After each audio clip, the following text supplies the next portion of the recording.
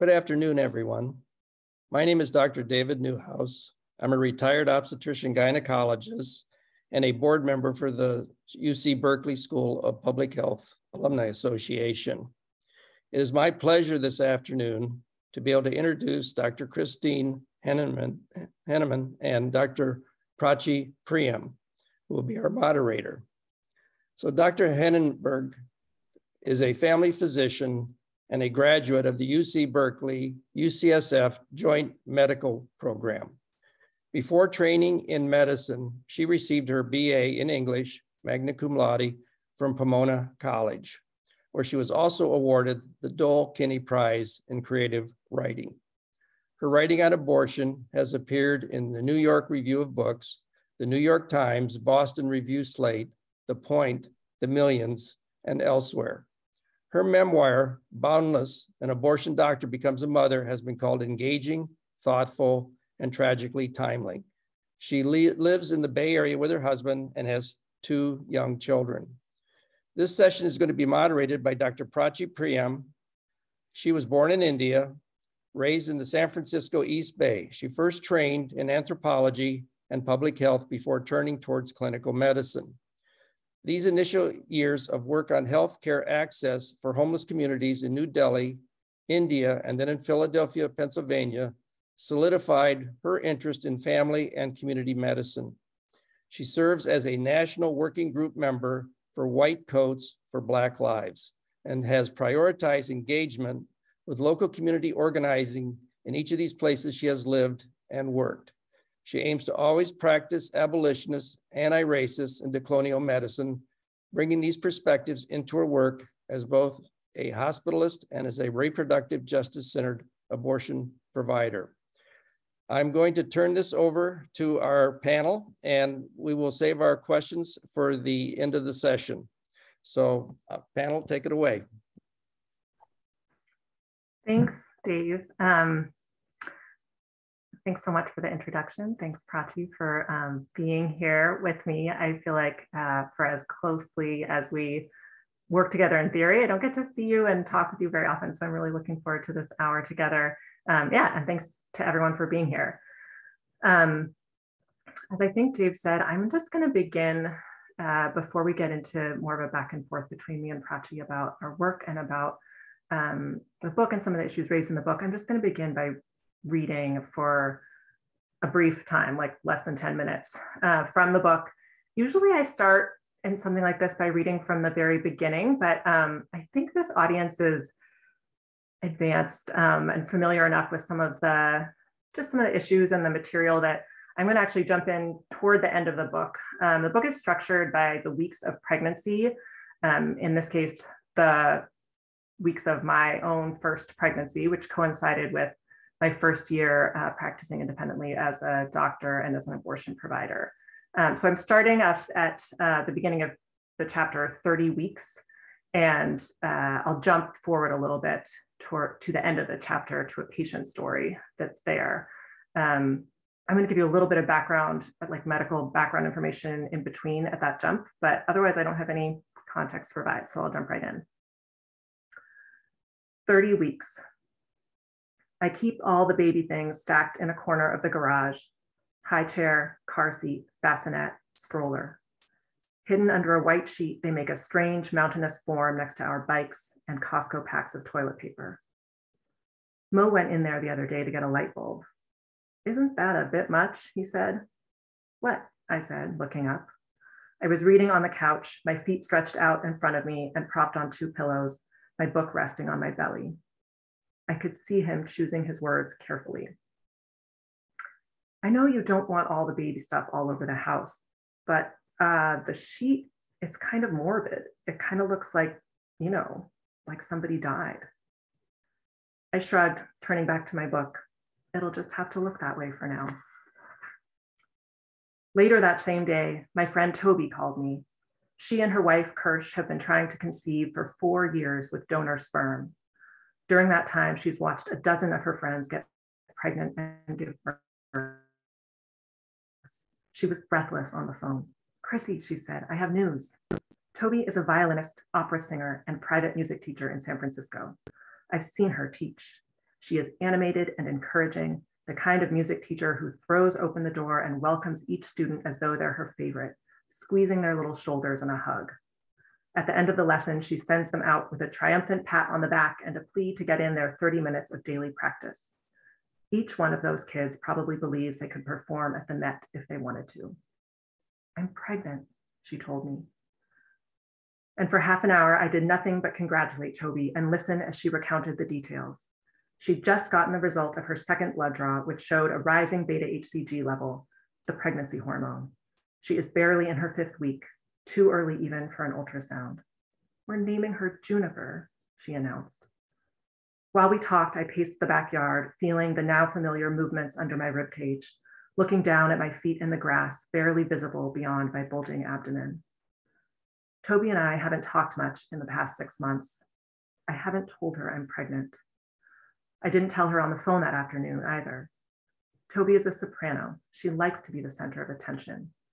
I didn't want to take away from her triumphant moment. Actually, I hardly told anyone.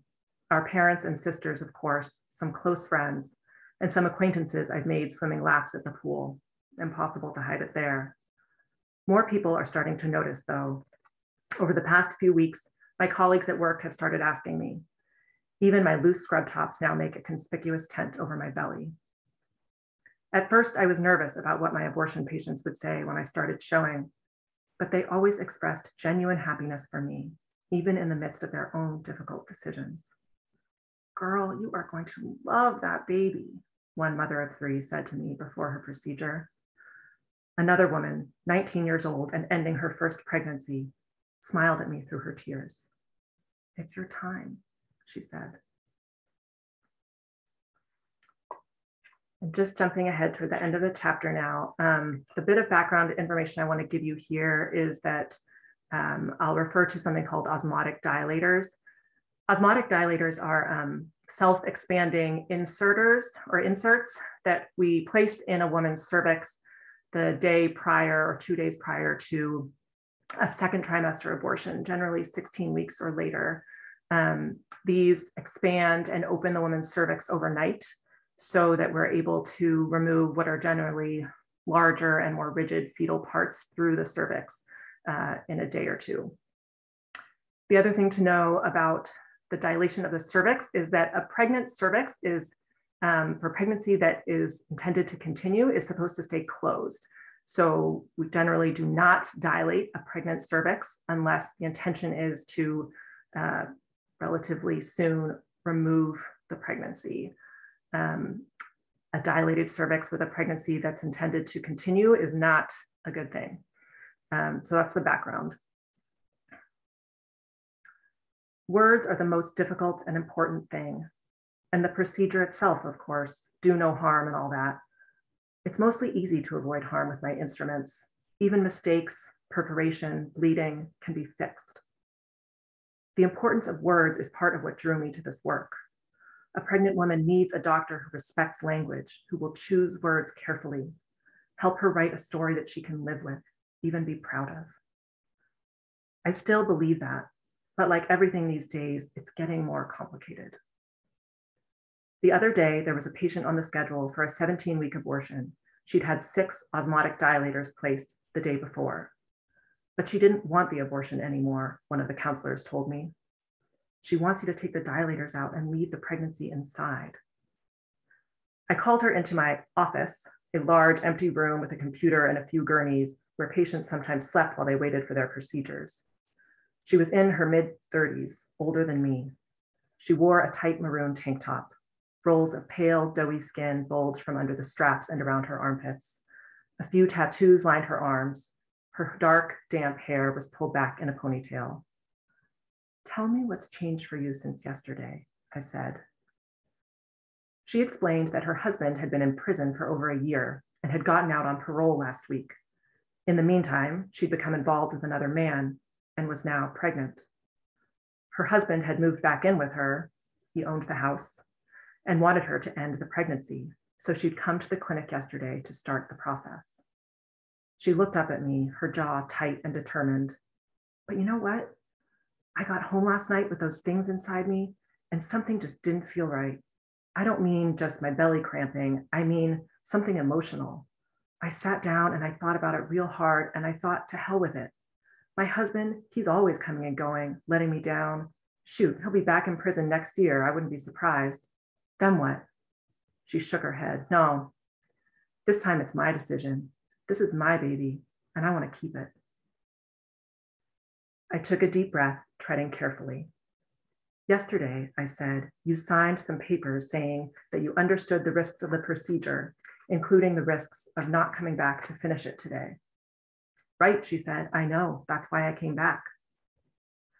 I just want to be clear that the procedure, the abortion has already begun.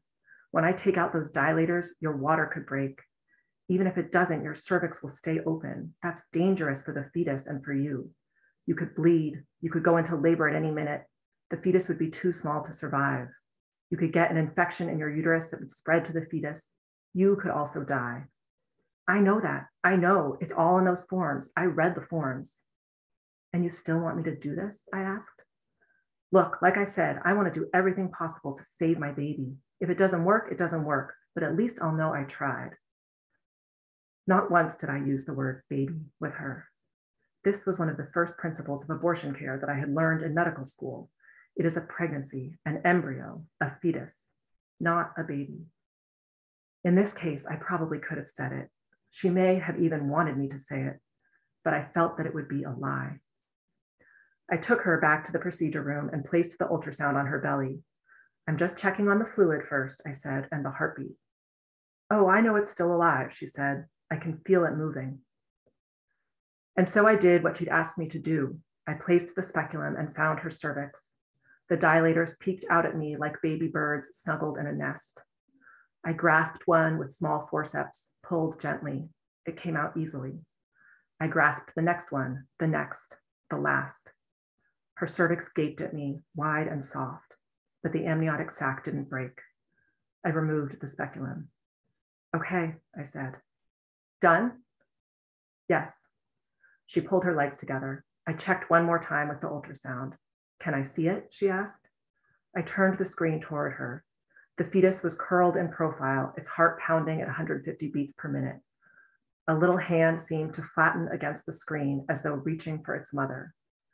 Suddenly, she let out a sob of relief, so wrenching and surprising, I felt my own eyes well up. She squeezed her eyes shut and the tears ran down her face. I reached for her hand. Thank you, doctor, she said, looking up at me. Thank you for saving my baby. Sometimes there is no right thing to say or do. I never believed I was saving a baby. I believed this poor woman would, and by now I believe she probably did, experience a preterm delivery of a non-viable fetus or perhaps a severely disabled infant. I made it clear that this was what I expected and feared for her, and she still made her decision. She still called it my baby. In a way, she reminded me of Toby, how overjoyed and open she was from the first moment when her pregnancy was nothing but 2 points on a graph, a doubling of her hormone level. The way she named it before she'd even had an ultrasound, the way she talks about it every time I call. She calls it her, she calls it Juniper. Meanwhile, I am 30 weeks pregnant and still keep the stroller and high chair in the garage under a white sheet. Now I wonder if I was wrong, not in what I did for that woman, but in what I said.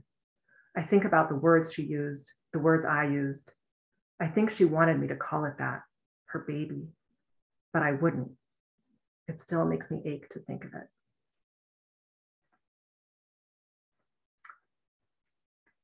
I'll stop there. And I guess Prachi and I will discuss. I'm just thinking about the coincidence because we have touched briefly on discussing about language, and this was actually, this last part of what you read was what I was looking at too, as something that I wanted to start off our discussion with. So that worked out really well. I think a lot about how you're coming to words as both a physician and a writer. There's so many steps we take before we move on to performing a procedure, in this case, abortions. And there's so much language there There's so much language to make sure that our patients understand the risks and benefits, everything that comes along with going through a procedure. And then you're also coming to words as a writer. And that's such a powerful and unique position to be in. And I want us to I'm hoping that we can start off by discussing that, but also, if you're open to it, kind of discussing that this moment, this interaction, this patient encounter had such a large impact on you. You included it in this book. I wonder if you ever imagine how you might do things differently, specifically how you might approach this now. Yeah, thanks. That's a super question. And I'm going to ask you about it too, because I think that's part of being a physician in any field is, I know that it's part of being a physician in any field is changing your practice with experience and also with changing science. But yeah, this practice of how we speak to patients, I agree, it's so critical, especially in this field.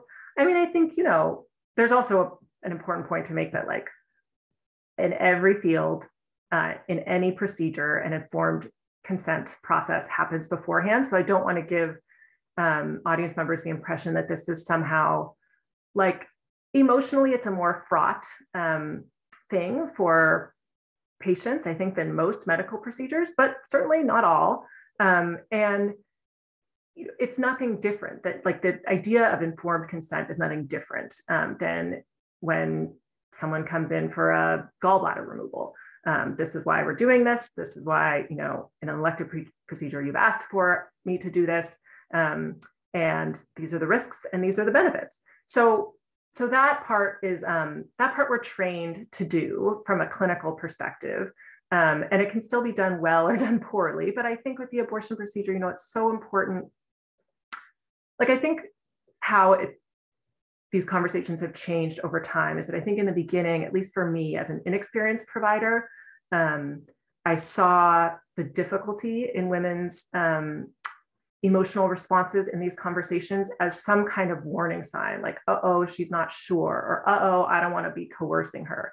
Like, the bottom line is that I think that kind of response is really trained into us from an anti-abortion perspective, like the idea that women are not sure or not good decision makers, or that abortion is something that happens to women because evil abortion doctors coerce them into it. Like, that's just not the case. The number of barriers between this woman and me, even in the state of California, is great. And by the time she's sitting there on the procedure table, like, yeah, it's not because I've coerced her to be there. And any difficulty or ambivalence she might have in that moment, I trust her to hold that and to still make a decision. And, in this woman's case, like, she made a decision and then she made a different decision. And I think that was such a powerful growing moment for me as a physician to understand that, like, decision-making is not always straightforward. These decisions are big decisions. They're complicated decisions. Actually, the fact that a woman might wrestle to that degree is not a sign that, rather I should say, it's a sign of how much I can trust her, that I can say, like, okay, you understand the risks and the benefits of starting an abortion procedure, stopping an abortion procedure partway through, and I trust you to make that decision. It's not for me to try to persuade you other than to offer you my medical advice, which I, very clearly did in this case. So I've seen patients like this since then. It does not happen very often, but I've seen probably 2 more. And I've also spoken at one point with a maternal fetal medicine doctor to whom I referred these patients for close follow-up as they continue their pregnancy. And I ended up having a conversation with one of those doctors who said, you know what, I take the same approach as you. Like, they've heard the warnings, all those warnings you told her, she heard them, she still made this choice. Now it's my time to take as good a care of her as I can. And he said, I actually try to be really optimistic and not give them false hope, but just give them any hope I can, because that's their decision and they've made it. So that's a long answer to your question, but I think in short, over time, I've leaned more towards more always towards trusting my patients, including the language they use and the decisions they make, even if they're not necessarily the decisions I think are best medically for them. What about you? Like, how do you think your like relationship to language and talking to patients has changed over time in the years you've been providing abortions, Prachi? Also agree, such a wonderful question. And I think it's almost hard for me to think about what I spoke like before I was a physician, like a practicing physician, and what I speak like now with my patients. It's almost like it was a different life and world, and I wasn't involved in people's lives to the point where things that I said, recommendations that I made would necessarily make a large difference in their lives, in terms of like, say, things like research work. I think what I like to focus on, well, I think what we're trained to do and teach, which is the program that we've both kind of trained out of, in teach, we learn to emphasize and center what a patient wants, what the words that they use. And I like to think that I follow that. And if there's ever any concerns about expectations, about a procedure, medication, anything, that I kind of mirror their language. And I think that reflects in body language as well as the words that I'm using. But that's kind of what I lean towards. The things that this made me think more about, think about in addition to what you've mentioned, are a couple of things. One is this concept of risk, which I've thought a lot about over the last couple of years, because how do we kind of define what risk is, and how do we adequately explain that to our patients? Because there's risk in action and there's risk in not acting. And that's a conversation I really appreciate having with my patients. And I'm curious as to how that concept has evolved for you, because even when I think about things like pregnancy, do we really talk about the risk of what it means to go to to complete a pregnancy, to deliver a child? What is the risk associated with that? And same thing, when it comes to the actual point of delivery, when we talk about the risks of, say, having a C-section, if it's indicated or something that we recommend, what is the risk of having a C-section versus having a vaginal delivery? So, and that again applies to earlier in a pregnancy when someone is making a decision about whether they want to continue a pregnancy or not. Trained to say, and the data shows that first trimester abortion is 10 times safer than carrying a pregnancy to term, more than 10 times safer in a lot of the data. So I'm curious to know what your language around risk is like as well, because I think now more than ever, as we're kind of dealing with all of the restrictions that continue to pass across the country, that conversation about risk takes on a whole new light and importance. Yeah, absolutely. I mean, it's a whole other bend in the conversation, and it's just a couple brief thoughts. One is that I think it's true. People in kind of everyday discourse don't talk much about the risks of pregnancy and childbirth. So carrying a pregnancy to term and giving birth. I think those of us in the public health circles are hearing more about this now in terms of risk disparities. So the absurdly elevated risk of maternal and child mortality for a Black woman in this country compared to a white woman, regardless of controlling for many other factors. So that, that is a very useful place to start the conversation. And you can even take it to a more basic level of oh yeah, it's risky to be pregnant and give birth. I do think and talk about this all the time in the sense that in my counseling with patients, when I go over the consent form, which I do actually fairly briefly, because they have a whole form they can read themselves. I trust them to read that form. They don't need me to read it to them. But what I say is, these are the risks of the procedure. They're very minor. In fact, they're much less than the risks of carrying a pregnancy to term and giving birth. So it's important to me for our patients to hear that. The other point that I'll make is that there is no quantifying risk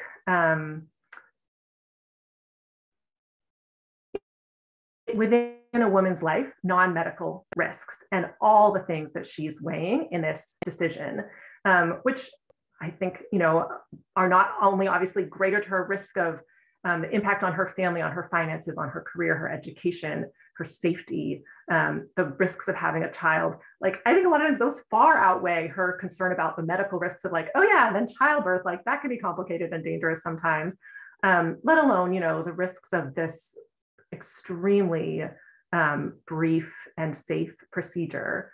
And it gets so conflated, like as you point out, like in the conversation today, people can throw out the word risk and it's supposed to stand for something intolerable.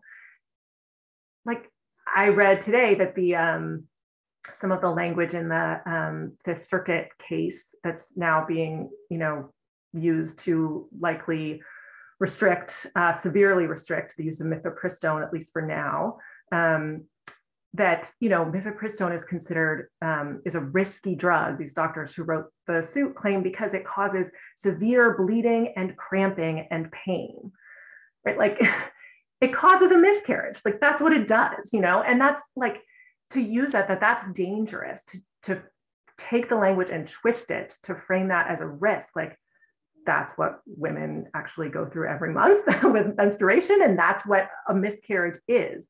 That's not a risk, that's an intent. So it's, it is a fraught, like so many other words, it's become so fraught, specifically in this topic.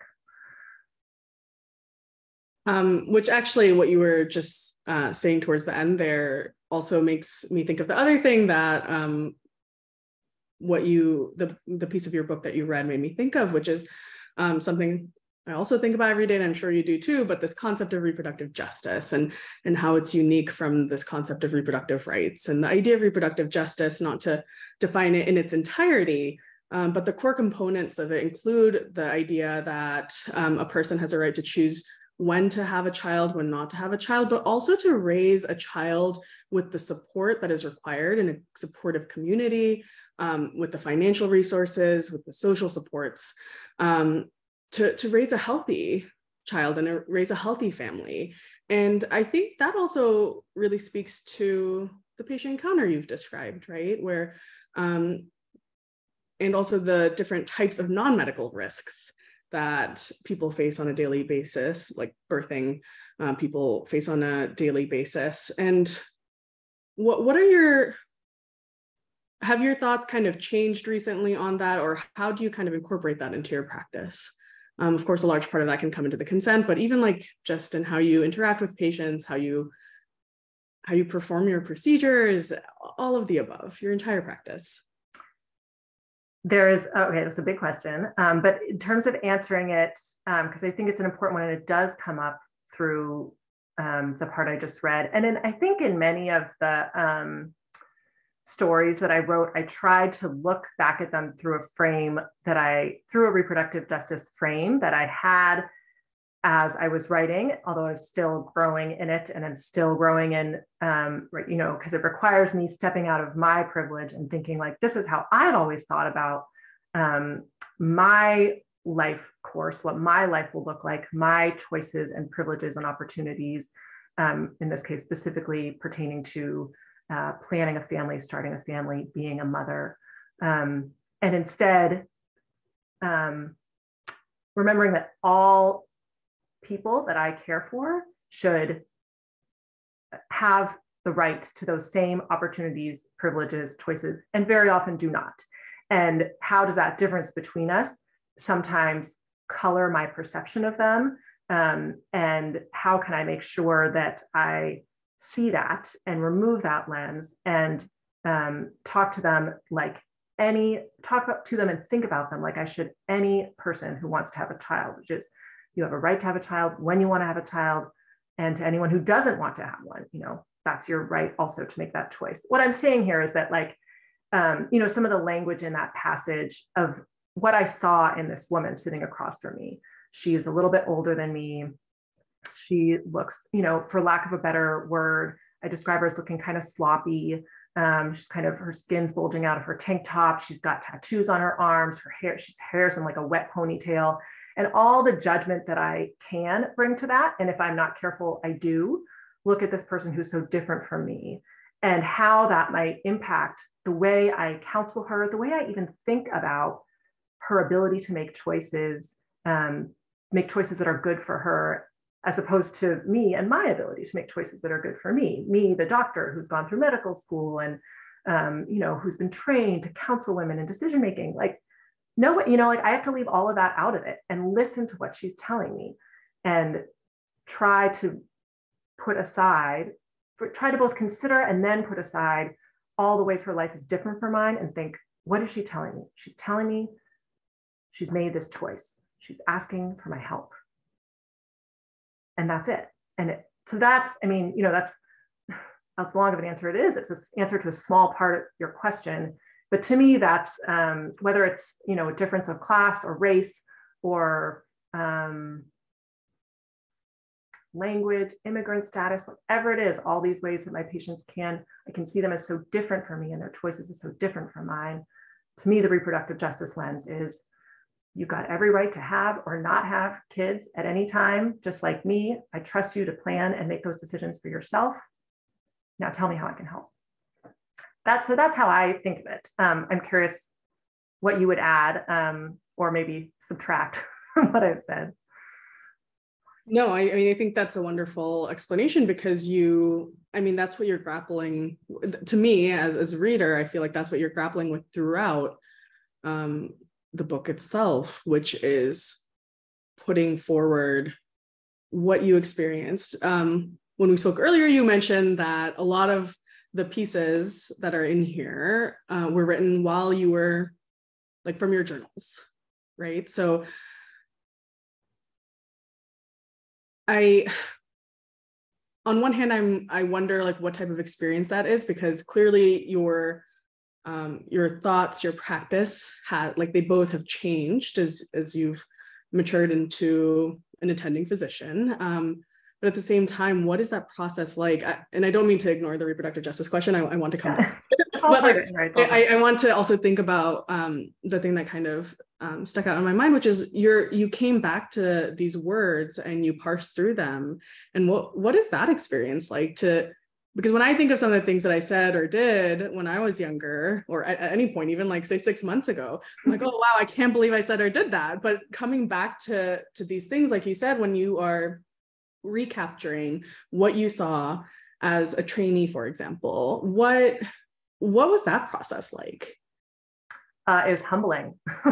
It's really humbling. Yeah. And I think writing is a lot of things for me when it comes to medical care specifically and my practice. Mm-hmm. I say in the book that writing is a way that I have to spend more time with my patients. I still see it that way because how it is, where you're going fast, you have to keep going, the patients keep coming, and you're doing the best you can under the circumstances that the American medical system, as we call it, allows for us. And it's not as good as it could be if you had the time. So I use my writing as a way to spend more time with my patients. And to me, that's what makes me a better doctor. Mm-hmm. That's what gives me more time to reflect. And if it's not something that I can go back, I think you train so that you can give good medical care and not make big mistakes when you're working in a rushed way. But you don't have much time to learn and reflect and become a better doctor when you're rushed. So I think that's when I become a better doctor and think about how am I going to do it differently next time. And yeah, that comes from seeing, already at this point, even stuff that's in the book, not the stuff I wrote in a self-reflective mode, but the stuff that I wrote as my truth that I then put in the book, I read it and I'm like, ooh, that's not quite what so I think that's how you grow as a writer too. And of course there's other people have different ways as a doctor to reflect and to get better. But for me, it's writing and it's reading back over what I've read in the past. And it's allowing myself to be seriously humbled in the process. Yeah, I often say that about when I'm writing, even just my patient notes, that words are how I process. It's where I have the epiphanies about a patient case when I'm writing things down. I'm like, oh, that makes so much more sense. So I appreciate that idea of how it's, even though we may not be in the physical presence of our patients, it's a way that we can still reflect on how we may have done things differently, or just even done things correctly at the end of the day, when we catch something that we otherwise may not have expected ourselves to catch. And then thinking about reproductive justice, to kind of jump back to that, I think for me, reproductive justice, with its definition, embodies, it also includes the power of bodily autonomy, includes the idea of choice. And to me, choice is what the person in front of me has decided for themselves. And what I tell my patients is that I make recommendations, but at the end of the day, no one is going to do something to you that you don't want to have done to you. That is my goal as a physician, that I never put a patient in a place where they experience something, to the best of my ability, that they don't want to.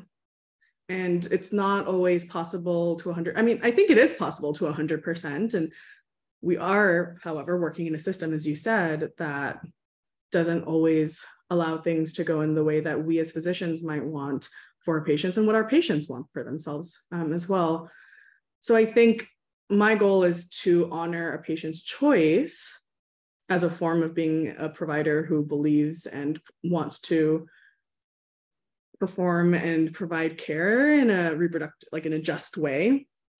And then also recognize that there are parts of the work that I do that may never be just, even in my lifetime in the future, because we're working in inherently unjust systems. So yeah, I haven't articulated it quite like that before, but I think that's how I would think about it. And then the other things that this makes me think about are, did you do values clarification when you were training? We should define what that is, but yeah, I mean, early on, but you can probably, you're closer to it than I can. You've probably led some of them, so you should define what that is. Sure. I haven't led a proper values clarification myself yet, but I have sat through them. And for our audience, basically a values clarification is something that I believe most TEACH programs, if not all of them. So TEACH is the program that trains family medicine residents primarily in the Bay Area, but also in other parts of the country now, that teaches family medicine residents the skills to provide early abortions, generally below 14 weeks gestation in a pregnancy.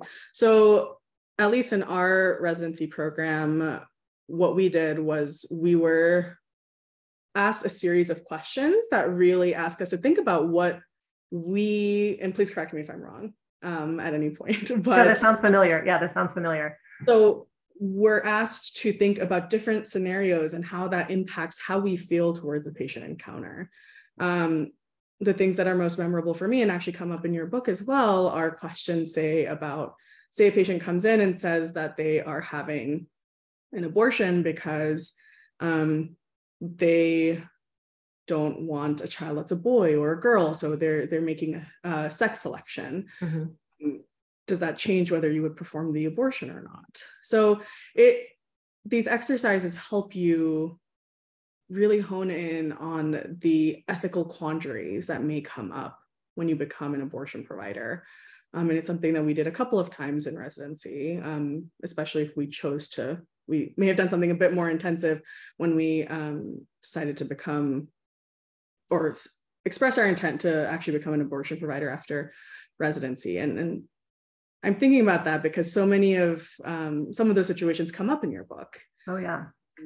And they absolutely change. My answers to at least a couple of those scenarios have changed just in the couple of years since I started performing and learning about abortion. So I'm curious to know if you have thoughts about that. And it's kind of related to what we spoke about earlier in terms of how your practice and your language has changed, but you have some really powerful patient kind of case, like not cases, but patient encounters that you talk about. And all of them have some ethical, can like prick some ethical questions for folks who are reading it. So.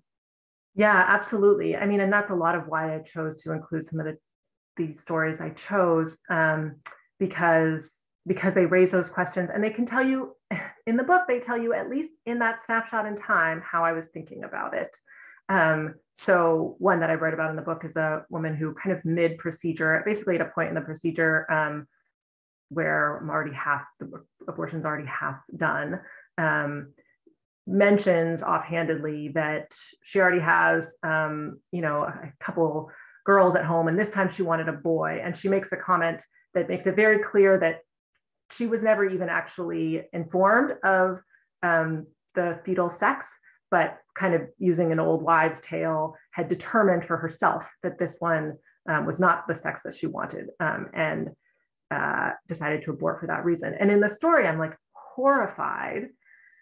I mean, it brings up all kinds of issues, but if you take just the idea of sex selection alone, it brings up just that more simple question of like, well, is that an okay reason to have an abortion? Is that acceptable for me as a provider to provide that abortion? And I don't know what I would have answered you at the time when I was kind of, horrified mid-procedure at this woman's kind of misconceptions and what I thought maybe, again, decisions I didn't necessarily agree with. Now I can tell you, I believe that an abortion is a woman's choice, regardless of what the reason is. People may balk at that at first and say, oh, but that's so heartless, and, to choose a boy or a girl, or to think that's a reason to have an abortion. And to that, I just say, if you think that that should be restricted, that kind of abortion should not be allowed, then how is that different from laws on the books in many states prior to the overturn of Roe v. Wade, that abortion was allowed, but not for pregnancies that had been diagnosed as having Down syndrome or other genetic anomalies, that was not an acceptable reason to have an abortion.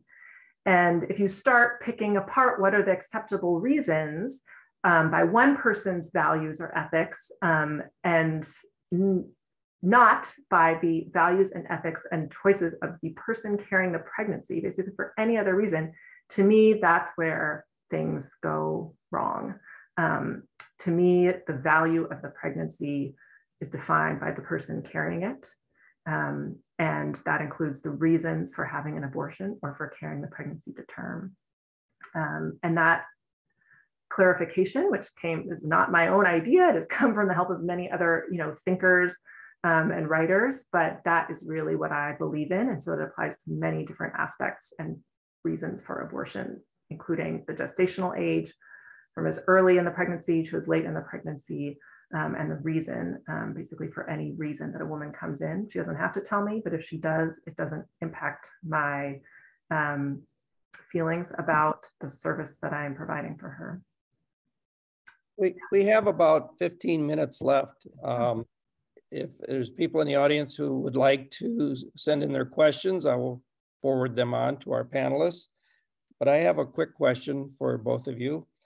What do you think will be the long-term impact on the field of reproductive rights in states where they're outlawing this procedure? I mean, our doctors going to, OBGYNs and family practice doctors going to be leaving the state, where residency programs suffer. What do you think, how do you see the long-term impact playing out?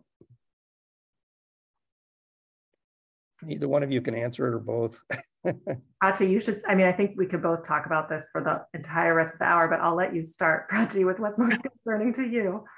I think we're already seeing the impact of that just in the most recent match cycle that happened, about a month ago.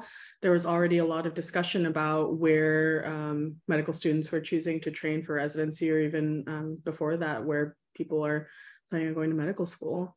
Because if you can't train in something so fundamental to what you might want to do, that you're supposed to learn about in medical school, but more so residency, then I think it's already dramatically impacting that, and it's already impacting access as well for patients. So how long that impact is going to last, I don't know. I'm not good at guesstimating, but I think we're already seeing major impacts from all of these decisions that have been happening over the last couple of years now.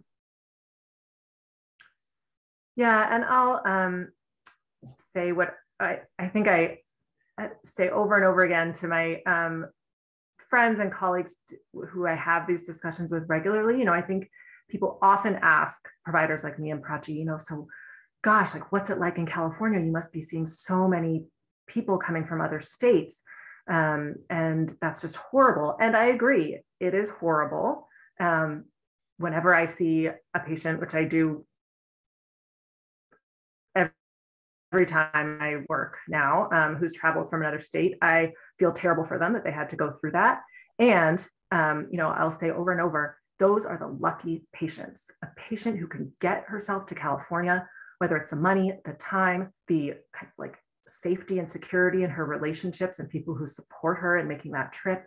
I mean, those are the lucky patients. So that sucks that they had to make that trip. And I am so glad that they are there. And I am so angry that, what abortion has become is something available to the most privileged few.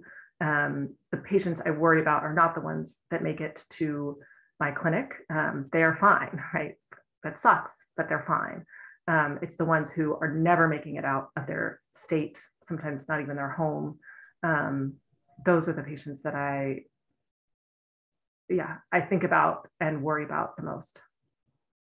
And just to kind of add a little bit onto that is just that oftentimes we think of California as a state that has everything together, and I'm sure not all of us agree with that, but at the same time, even accessing an abortion in California is pretty difficult. Even before the Dobbs decision came out, access is such a complicated question. It includes things like trust in medical systems. It includes insurance status. It includes geographic accessibility. And yes, California may have more rights right now for the people who live here and people who are traveling here, but that does not necessarily make California a state with across the board easy access to abortion or reproductive health and education services. So we have a question here. If a woman lies about her due date to get an abortion, how does that affect the procedure? Oh, that's a great question, and it has a fairly straightforward answer. Before the advent and regular availability of ultrasound, so what this person's essentially asking is, what if a woman is more pregnant or less pregnant than you think she is when she comes in for a procedure? And the procedure is can look quite different in early pregnancy versus late in pregnancy. And so the answer is that before the advent of ultrasound, that could be trickier. We have ways to assess the dates of a pregnancy and the size of a pregnancy by physical exam. They were not as nearly as precise as ultrasound, but they can get you pretty far. So the importance of a good physical exam was always there. But these days, the standard of care is to perform an ultrasound prior to a procedural abortion and most medication abortions. And in general, this is, in general, you can avoid this problem. I will also say that I think something in the language of the question, I think it's a great question, but if a woman lies about her due date to get an abortion, it's a little, it makes a lot of assumptions about what a woman might do, the risks that she might put her own bodily health under in order to get what she needs. And we know women will go to great lengths to get an abortion, even if it's not easy. But generally, women, we see a lot of women and they don't do that.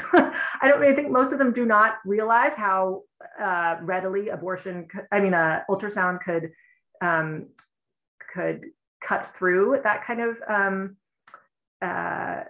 misunderstanding. But yeah, for whatever reason, I think, women they don't do much lying to us in the clinic. They're pretty straightforward about what they need and they want safe medical care. So yeah, there's an easy answer to this problem, but the real answer is it just doesn't happen. Yeah, I can see where one issue is this is where they're doing a lot of telemedicine now. And sometimes people just don't even know what their due date is, or maybe they're anovulatory most of the time and they think they're 10 weeks and they're actually 15. But if you're doing this on telemedicine, I could see where this could be an issue, trying to estimate how far along they really are.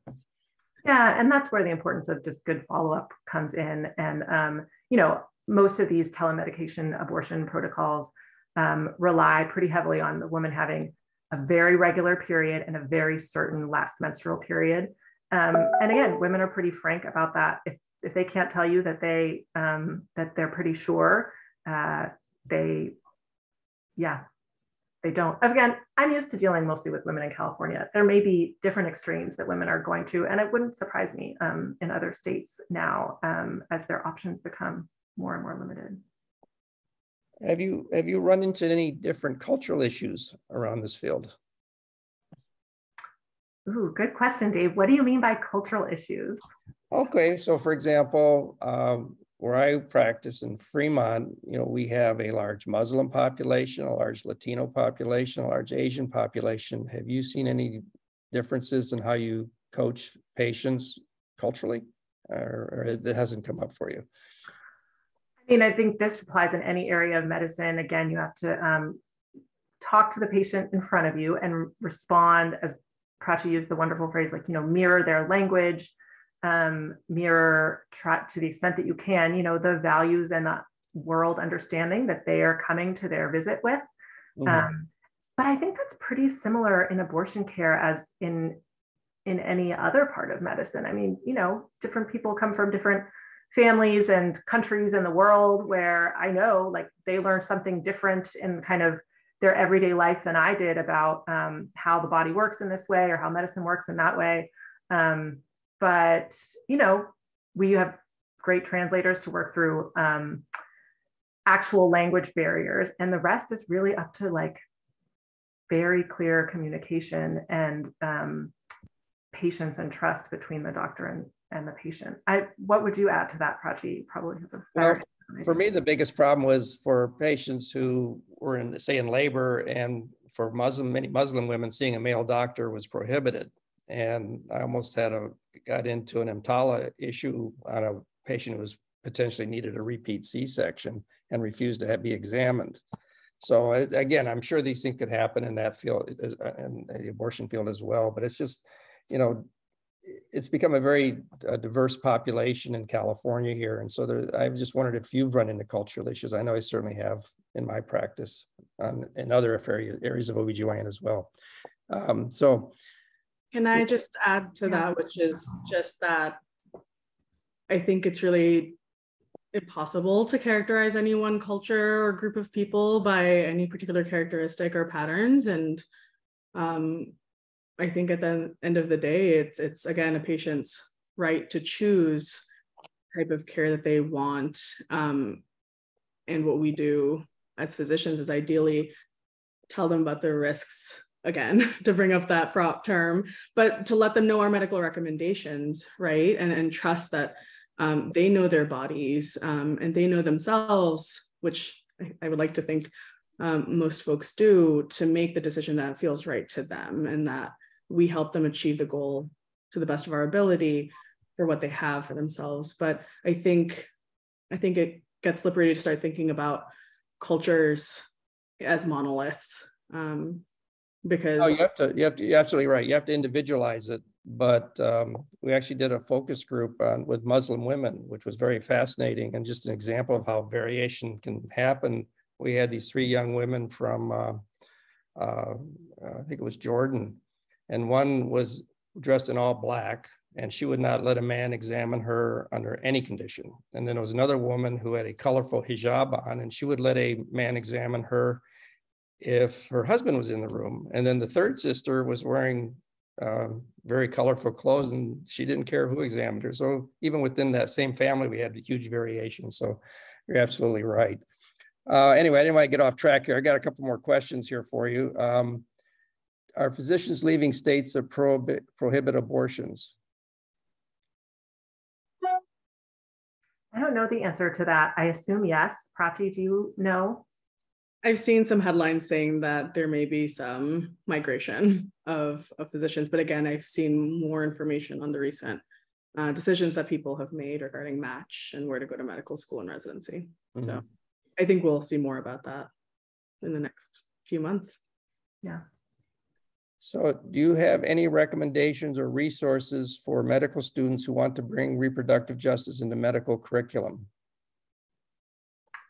What a great question. Assuming this is a medical student in the audience, well, Prachi, do you want to start? I have some thoughts, but I want to see what you say. My holy grail is Sister Song. They are a wonderful organization based in the South and affiliated and kind of supporting so many other smaller community organizations that are doing incredible work, especially when it comes to reproductive justice work, reproductive rights, and abortion rights. In terms of actual recommendations or resources, much bigger question. Feel free to reach out if you have specific questions. I'm happy to share. But I think Loretta Ross, who's one of the people who helped start Sister Song, has many books on this topic. That would be a great place to start. And also recognizing that reproductive justice encompasses many things, including abolitionist medicine, thinking about how, especially right now, it's a great time to think about how medicine is also can function as an arm of the state, which is largely this idea that how are we involved in policing bodies and patients, and how can we both acknowledge that the ways in which we do that, but also how do we stop doing that and help protect our patients and protect their rights. But yeah, much longer discussion, lots of thoughts and recommendations, but I'll pause there and let you go, Chris. Yeah, thanks. I was also thinking along the lines of books, because I don't know if Sister Song has like a specific, like resources specific to medical students and trainees. It would be great if they do, but I think they also have like a lot of bigger fish to fry on the ground. But I think the Loretta Ross and Killing the Black Body was kind of in terms of reading material, was sort of like the primer for me. And on a like broader level, books like White Tears, Brown Scars, which is by an Australian author, but really applies to reproductive justice and broader, like similar issues of power differentials and the problems of white feminism, more broadly, which we really can apply to the abortion and reproductive justice discussions in this country too. Dorothy Roberts is also another person who takes a fairly academic take and gets a lot of data that for those of us who are on social media can appreciate as things that get shared a lot in reproductive justice spaces. But if you read any of Dorothy Roberts's books, you'll find a lot of the data that's shared more widely. So we're coming up on 6 o'clock here. I would like to, there aren't any more other questions, so I would like to thank our two panelists here and Dr. Henneberg for a great talk on this subject. If I will leave it at that. Any last thoughts from either of you? No, thanks so much, Dave and Prachi. It was wonderful to be here with you guys, and to everyone who attended, thank you. Okay, and thank you to the audience who participated in this very wonderful and interesting topic. So leave it at that. Thanks, everyone.